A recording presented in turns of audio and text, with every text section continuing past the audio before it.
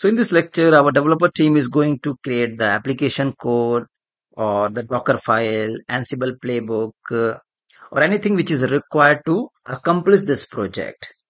So let's start. So my developer team is start working from their local system. So this is my local system.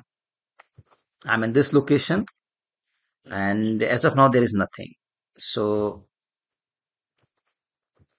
first of all, I'm going to create a Docker file.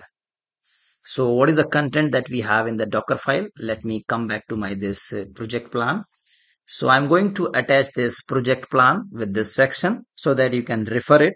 And here we have all the steps, right from very basic, how to configure the Ubuntu systems on the AWS environment and what all the required packages.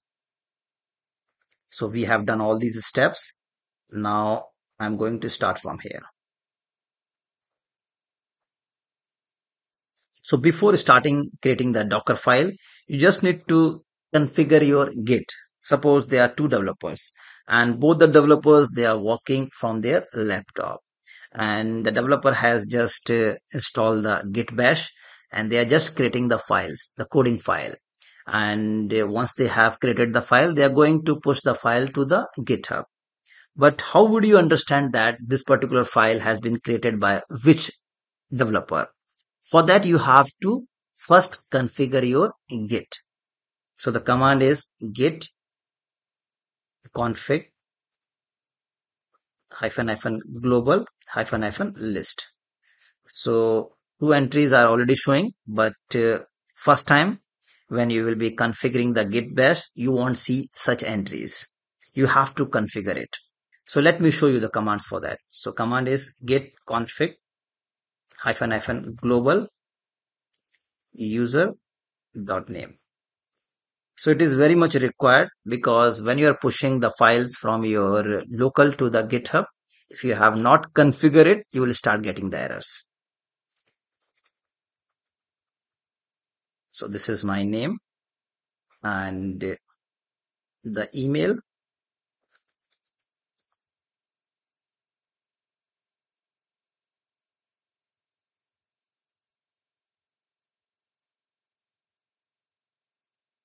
And with this command, you can cross check. After doing this, let me create my Docker file.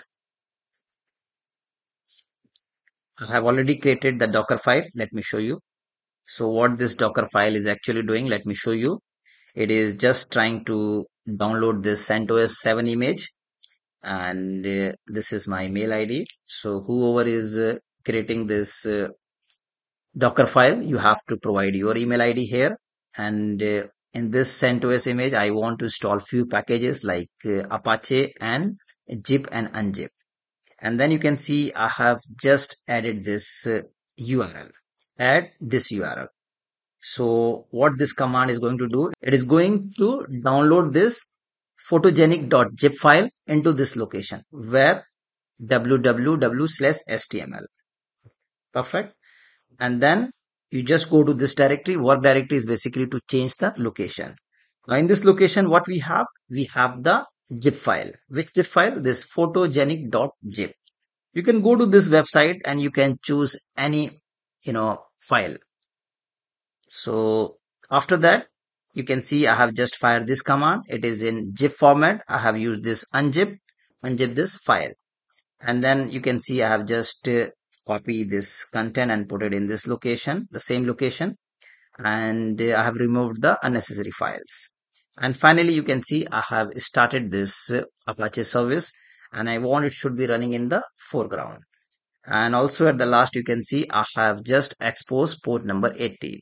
So you can access this website using the port number 80. So that's a very simple Docker file which I have created. So let me copy and paste it here. Perfect. Let me save and come out from here. So my this developer has just created this Docker file. So this updated Docker file will not be showing on your GitHub. For that, you have to fire few commands. So let me show you what all those commands.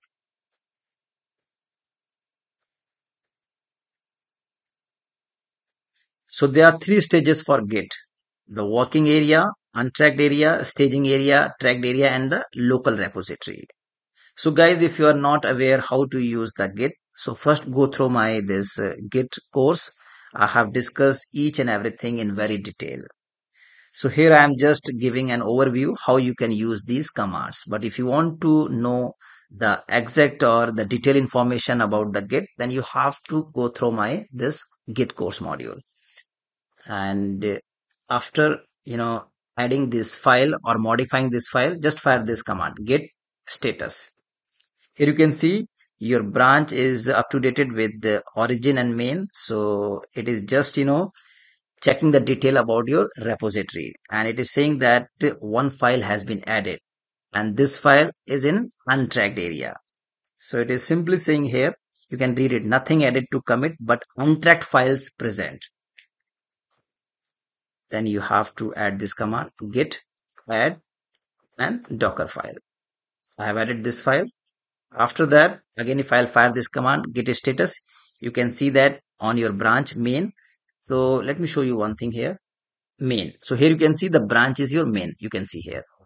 And it is saying that your branch is up to date with the origin and main. So it is just simply saying your branch and changes to be committed. So it means you just need to commit the changes.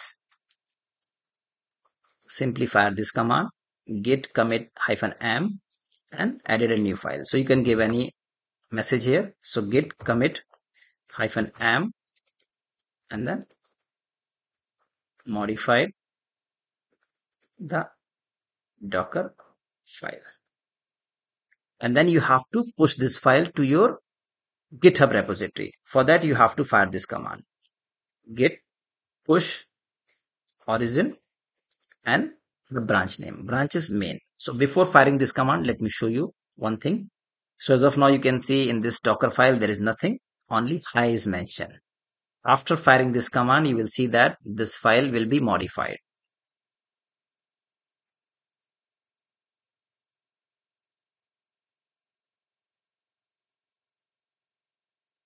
So it was giving me error because it is saying that this file has been already created there, and you have to first fetch this file from that location to our remote location. So I have just used forcefully. Now coming back here and click on it. Now here you can see we have this file. Suppose again I am going to add this file, and here I am just adding one more port 443. So again you have to fire three commands. Git first of all, let me fire this command git status. You can see that it is throwing me one message that this file has been modified.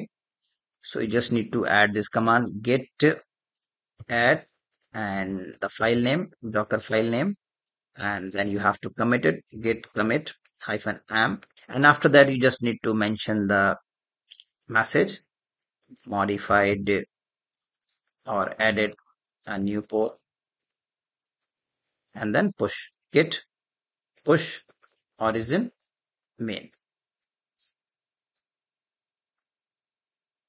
Perfect. Let me cross check. Now here you can see one more port has been added. So friend, that's all for this lecture. In the next lecture, we'll understand few more things about the Docker file.